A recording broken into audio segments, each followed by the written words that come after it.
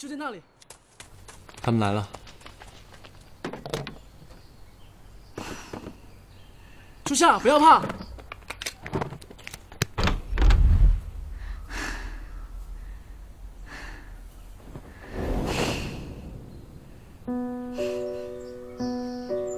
没事了。你没事了。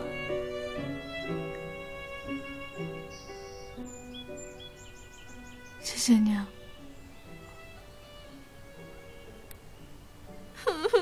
初夏，终于找到你了，对不起，我不该发脾气的。不哭了，不哭了，好，不哭了啊，不哭了啊，这次算你欠我的，请我吃甜筒。走吧。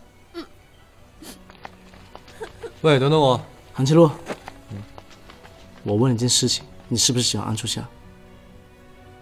我有必要回答你吗？好，我告诉你，我喜欢初夏，而且很认真那种。所以不管怎么样，我都不会把它让给别人。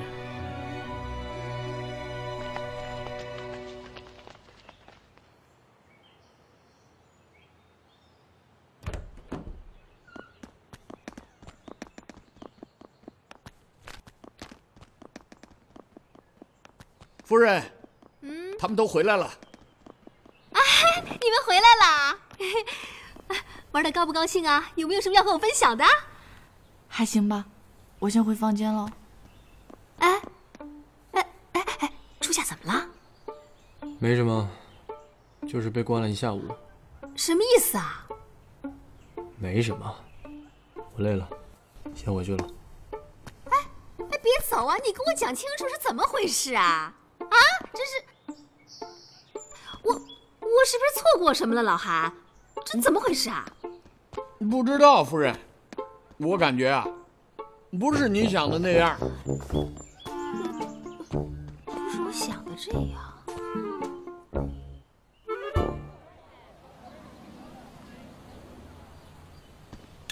韩宇，来坐。哎，什么时候回学校的？刚刚。怎么样，手没事了吧？可以去打老虎喽。那就好，那就好。只是我也经常提到你，怎么还不去见他？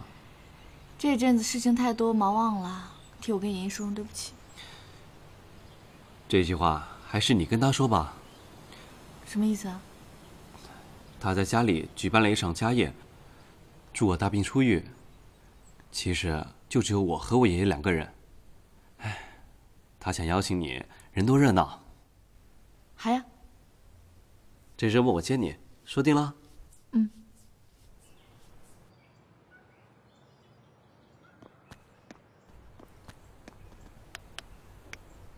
回来了。刚跟初夏聊完。果然还是安初夏比较重要。听说小葵回来了。哦，是啊。你是怎么想的？怎么着？连你也想劝我？我们3个人一起长大，小葵不告而别，伤你多深我很清楚，但我也很清楚小葵的性格，她不是坏人。你们俩不可能一直冷漠下去，所以我想知道你怎么想的。这很重要吗？至少可以避免一些无辜的人受到伤害，比如初夏。我希望你可以和小葵处理好关系。你这样，恰恰说明你还在乎她，无法忘记往事。你这样反而折磨你自己。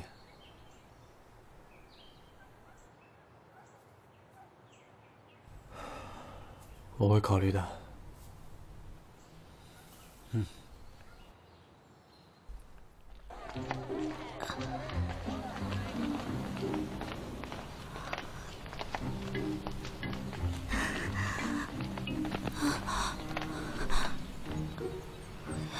去了，你怎么在这儿？你看起来脸色不太好，生病了？没生病。干嘛？跟我走。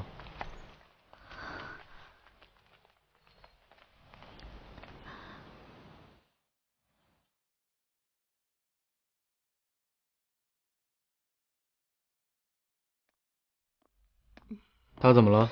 身体机能不太好，这里是校医务室，没办法进行全面检查，最好先去趟医院。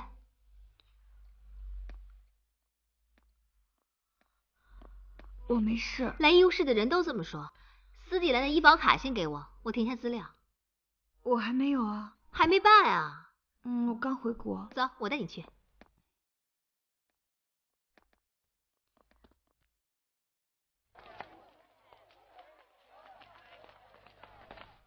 齐路，今天谢谢你啊。不用谢。我以为就算是我死了，你都不会原谅我。别诅咒自己。要上课了，我先走了。